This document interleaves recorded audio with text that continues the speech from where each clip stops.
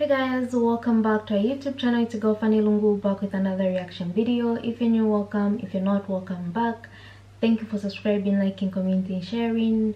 We appreciate your effort in supporting us. Please motivate me by giving me stuff to react to.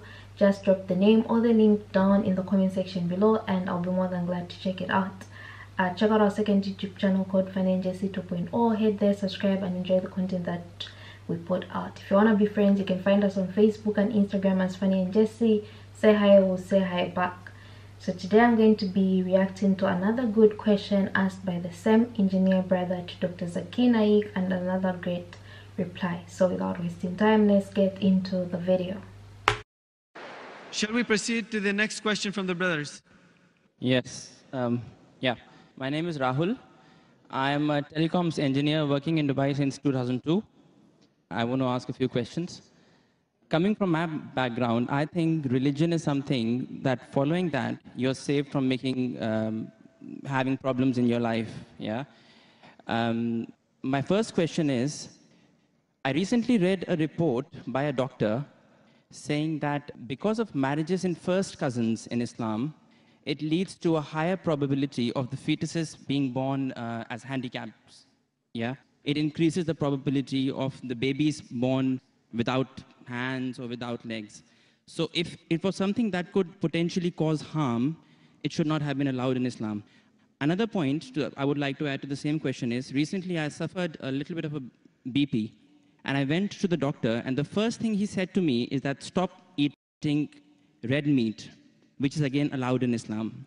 So I would think that if these things could be harmful to the human body, these should not have been allowed by who has created us.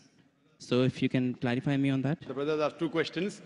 The first question that is talking about consanguineous marriages.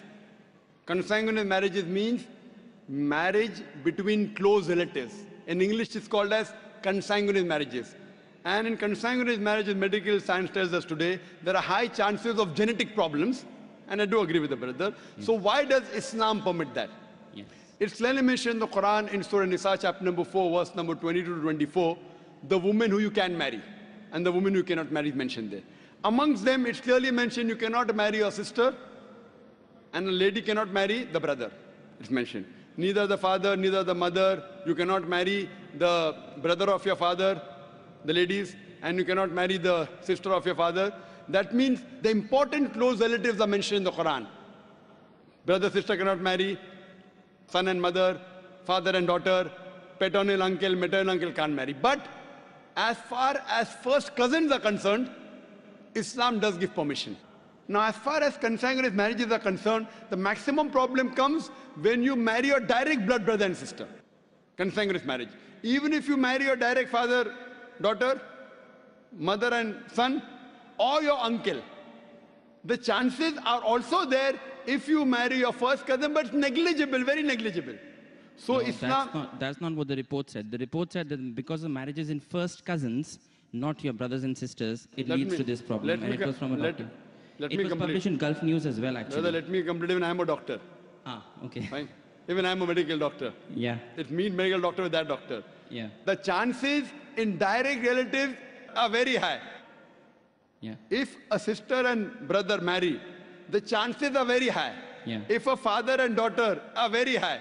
You have read only one report, you haven't read the other report. Yeah. So you only read Gulf News, I read medical books.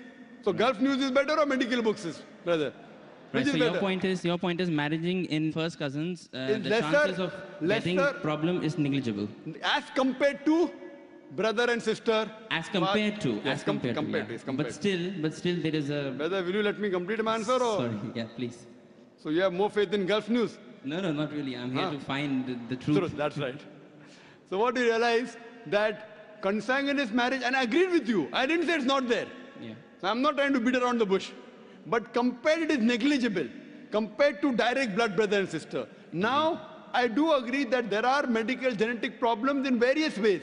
But this report is there when you have continuously generation after generation. And our beloved Prophet said, according to Dr. Ahmad Sakari says, the Prophet said, do not marry against first cousins generation after generation. If you do it once or twice, it is no problem. Yet, even if you marry not cousins also you can get a problem. Do you know that?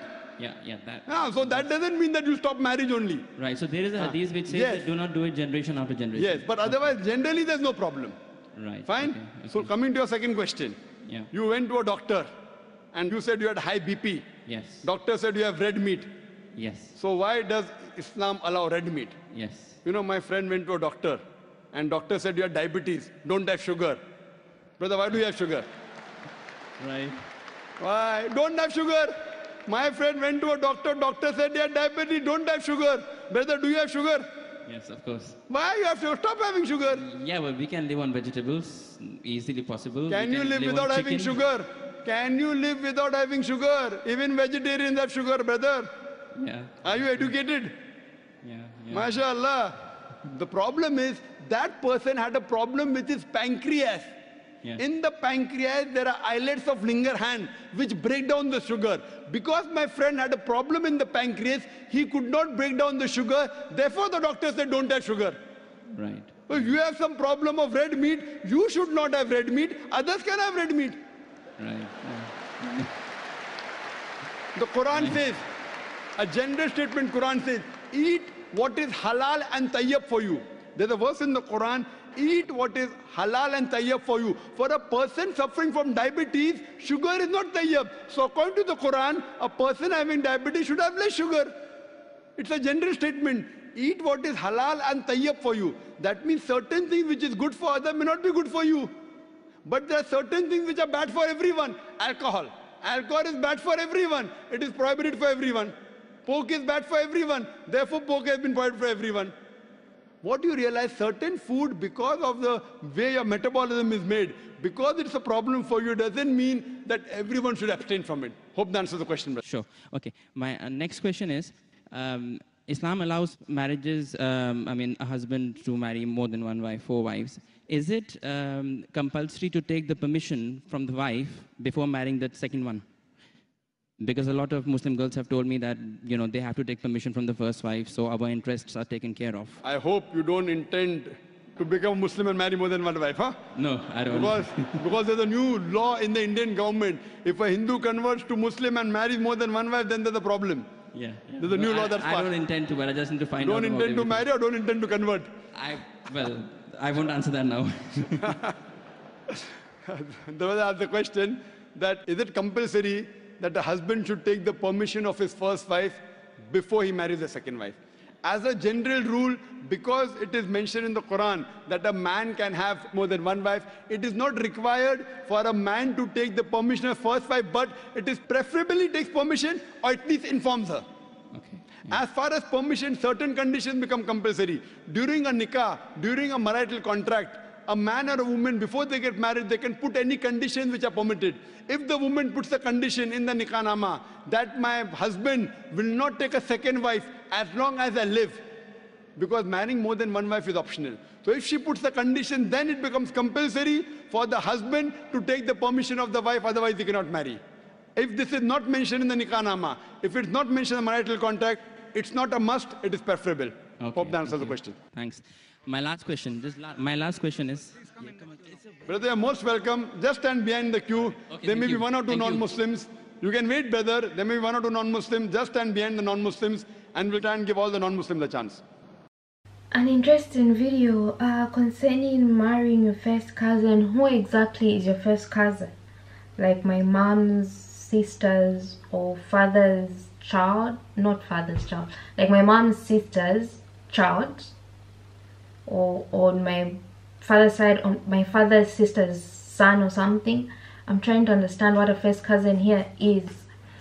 I mean, if it's allowed, then do it. If it's not, then don't do it. Otherwise, I've actually also heard rumors that if you have a child with someone, your brother, your sister, the child may not be fully okay.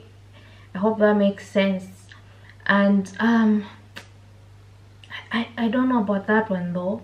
I really don't know about that one. I think it has to do with what you believe in, and otherwise, if you ask me, I think it's crazy to marry your cousins, because that's your cousin.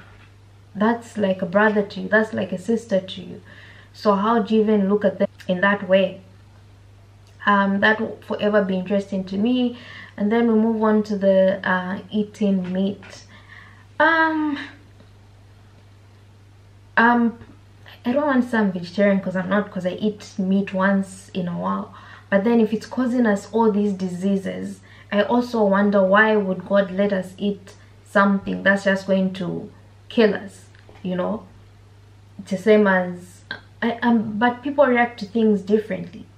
You know, what I may eat may not affect me. What that food can do to someone else is different. Either way, why not just make us vegetarians, plants, because plants are quite good? Is there anyone allergic to plants? I would love to know that. Or we do not thrive on a plant-based diet? That's really something I would love for us to discuss in the comment section if you're open to. And then the wives thing, I think we've already tackled it before.